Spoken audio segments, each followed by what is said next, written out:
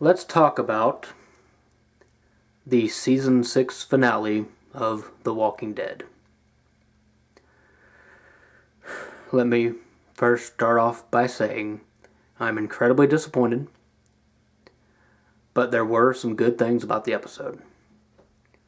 First and foremost, I'm going to go into spoilers for the comic book and the episode.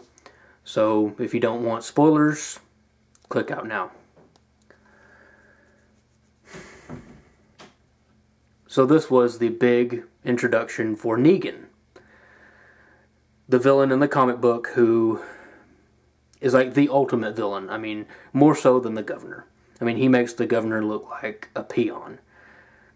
And he lasts for much longer. I don't know how he ends up in the comic book, but I know that he lasts a good 50 episodes, maybe more. So, okay. So this was his introduction. His introduction is infamous among comic book readers. The moment he's introduced in issue 100, he comes on the scene with his baseball bat, Lucille, and he smashes the head of Glenn. And this is a big thing because Glenn is a fan favorite in the comic book. I mean, you could say he is too in the show, but not to the degree that he was in the comic book. In the comic book, Glenn was more like Daryl is on the show. Big, big fan base. So Negan comes on the scene and just whacks the crap out of him, kills him right there in front of everybody, and it shocks everybody. So this was supposed to be that episode. And instead of doing it, they switched to a POV, and Negan brings down the bat. And then you hear the screams of our group, you hear the screams of all of them, and it's terrifying, but then it just cuts to black. So you don't know who got Lucille to the face. And we will have to wait to find out till October. I don't mind cliffhangers. I realize that sometimes you have to throw in a cliffhanger, but this was not the scene. They should have just let the scene play out to its entirety. Should have let it go out to its fruition. They should have just let it go, because this was the episode. This was like, if you watch Game of Thrones, this was supposed to be The Walking Dead's Red Wedding. It was supposed to be that one episode that just shook fans to the core. And it did that, but in the wrong way. There are going to be people who will stop watching this show because they did that. It was just a huge tease. And nobody likes it. Nobody. The comic readers especially don't like it, because this is supposed to be the moment, and they didn't carry it out. Now, as for the good parts of the episode, I liked that Morgan had to break his code in order to save Carol. He shot a saver dead, and I liked that, because that really developed his character. He had to do what he said he would never do. I like that. Another part, Eugene.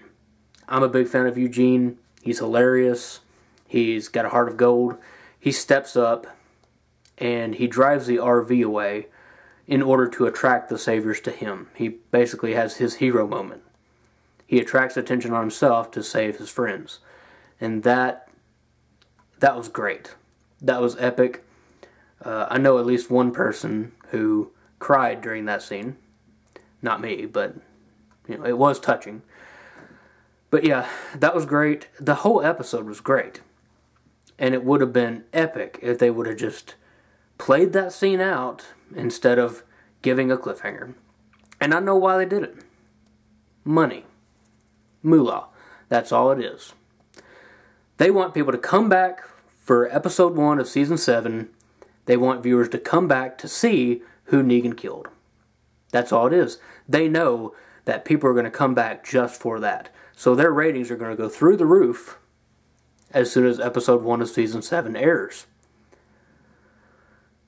But I don't know. It might have the opposite effect. The viewership might go down because they pulled that. Everybody is heating up the internet because they hate it. I'm not one who's going to stop watching, okay? I love the show. I love the characters.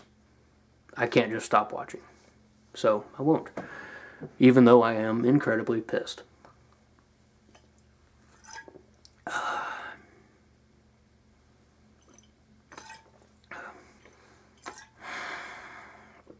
White Bread did watch this with me, but he's got college in the morning, so he's not going to be doing any review, I don't think. Anyways, I'll go ahead and cut it off. So, tell me what you thought. I'm sure you're just as pissed as I am. This has been Late Night Reviews with White Bread and the Mole. But, well, with just the mole this time, because White Bread is, going to bed. Au revoir.